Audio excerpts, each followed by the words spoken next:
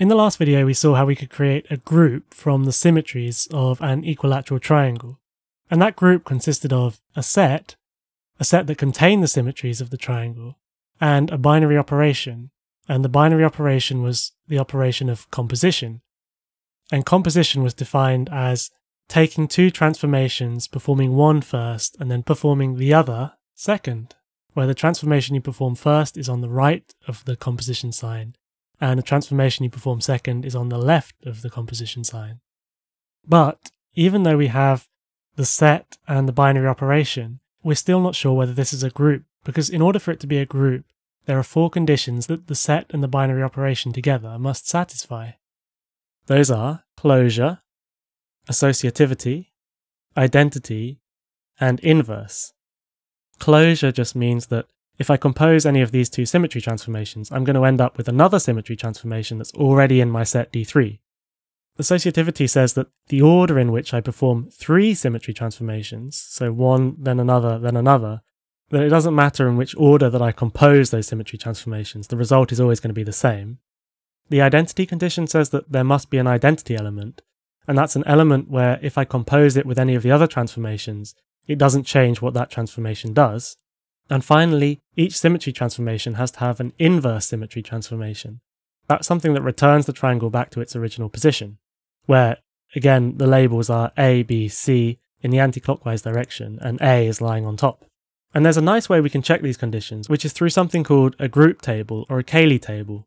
And what we do is we write all of the elements in the group horizontally along the top, and then again vertically along the side. Where the rows and the columns meet, we compose those two elements. So in the top leftmost part of the table, we're going to have E composed with E.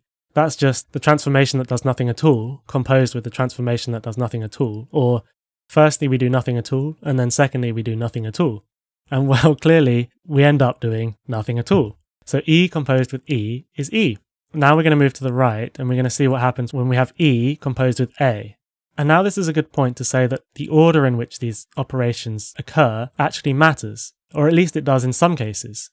So here I'm making sure that because the E is coming from the left part of the table and A is coming from the top part of the table, I'm going to make sure that E goes first and A goes second. And so what is E composed with A? Well, A is the rotation by 120 degrees anti-clockwise, and then E is do nothing. So first we rotate and then we do nothing. Well, again, that's just the rotation itself. Nothing more happens. So E composed with A is simply, actually, instead of saying composed with all the time, we can say blob. The symbol that represents composition looks like a little blob, so E blob A. Then E blob A is equal to A.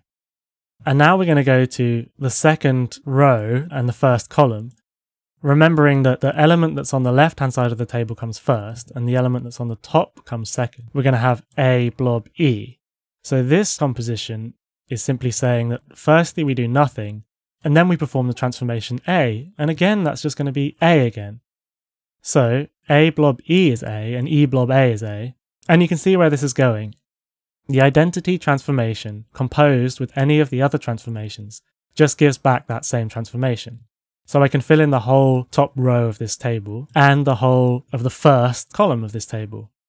And what that means is that our group has an identity element, so we've satisfied the first of our conditions. The identity transformation is the identity element. If I combine it with any of the other elements, and it doesn't matter in which order I combine it either, it's always going to produce that same element back again. So we've managed to show that one of these conditions is true, but so far it's been quite boring. So let's get to something slightly more interesting, which is A composed with A. But we've seen this before. This was the reason why we called one of our elements, the rotation by 240 degrees, A squared, because rotation by 240 degrees is just the same as rotating by 120 degrees first, and then rotating by 120 degrees second. So A blob A is just equal to A squared. And now what about A blob A squared, or A squared blob A, remembering that the order is important? Well, A blob A squared is firstly perform 240 degree rotation, and then perform 120 degree rotation. And A squared blob A is firstly perform 120 degree rotation, and then perform a 240 degree rotation.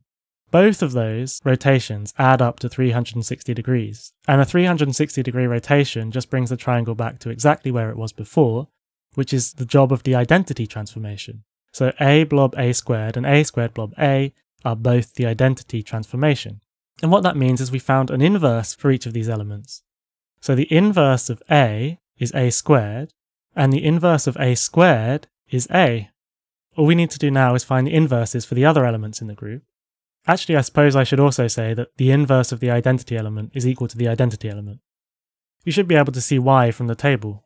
Now, I've kept saying that the order matters, and so far you might be thinking, well, clearly it doesn't. The order has never made a difference, but now we're going to get to a composition where it really does make a difference.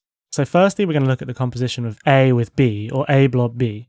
That means apply the vertical flip first, and then apply a 120-degree rotation.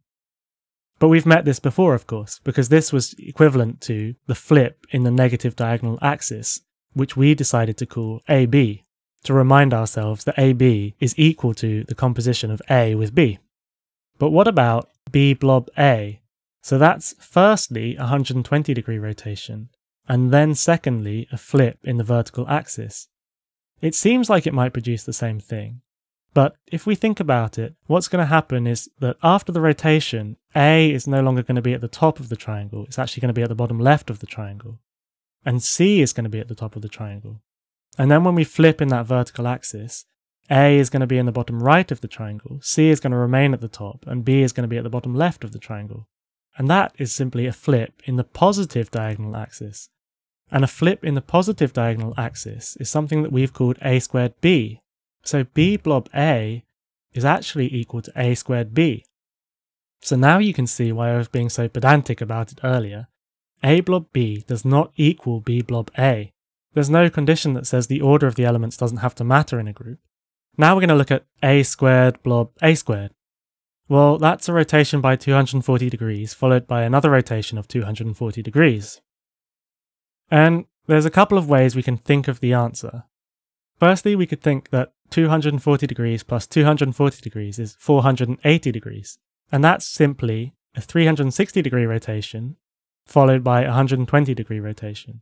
And since the 360-degree rotation is really doing nothing at all, then all this transformation really is a 120-degree rotation, which is A. We can do this more formulaically using the idea of composition. And that's to say that A squared is equal to A blob A, so we can expand that out and we replace A squared with A blob A. After we've performed that composition, then we compose the result with A squared. But if the associativity condition is true, we haven't checked it so far, but it is true, really. So let's just use it for now. Then we can also write this as A composed with the result of A composed with A squared. And A composed with A squared, we know we can just read that off the table. We look at A on the left-hand side, and then we look at A squared on the top. That's A composed with A squared, and that gives us E. So now looking back at A squared blob A squared, you can see we're going to have A blob E. And A blob E, we can read that off the table again, is just equal to A. So there we go, we've arrived at A again. And we've seen two different ways of thinking about it. One, which is being quite strict and looking at the group composition, and the second, which is looking at the physical structure behind our group, which is the symmetries of a triangle, and working it out from there. We did use associativity without showing that it's true for the group. And actually showing that it's true for the group is something that's really hard to do. You have to do it for every triple of elements. Let's have a look at one example, and then we'll assume that that example applies to the rest of the group, even though it's not a safe assumption to do. So I'm cheating in some way. I haven't really done all the work. Let's look at the composition of A with B with A. We can either think of it as the result of the composition of A and B composed with A, or we can think of it as the result of the composition of B and A composed with A. So looking at it this first way, A composed with B is AB, and then AB composed with A, well, this is a bit tricky. This is going to be a rotation of 120 degrees, followed by a reflection in the negative diagonal axis. So that's going to bring A from the top to the bottom left, but then this reflection is going to reflect it back up to the top again. So we're going to have A, C, B. And that is simply a reflection in the vertical axis. So AB composed with A is equal to B. Let's fill that in the table. The next way of doing this is A composed with the result of the composition of B and A. So B composed with A, we've seen is A squared B, and A composed with A squared B. A squared B is a flip in the positive axis, but we've also seen how A squared B is a flip in the vertical axis followed by a 240-degree rotation. So we can think of this as a flip in the vertical axis followed by a 240-degree rotation, followed by a 120-degree rotation. So that's a flip in the vertical axis followed by a 360-degree rotation. And the 360-degree rotation does nothing, so we're just left with a flip in the vertical axis. So breaking up the triple composition this way too also leads to B. So that's good. It shows us that associativity seems to be working, but like I said, you'd have to check it for every triple of elements, and that's very tedious. Now, I'm going to leave the rest of the table for you to fill out. I recommend cutting an equilateral triangle out of a piece of paper, labeling the vertices, and then performing these transformations yourself. Please try and fill out this table for yourself.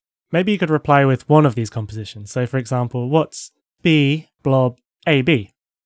Thank you for watching.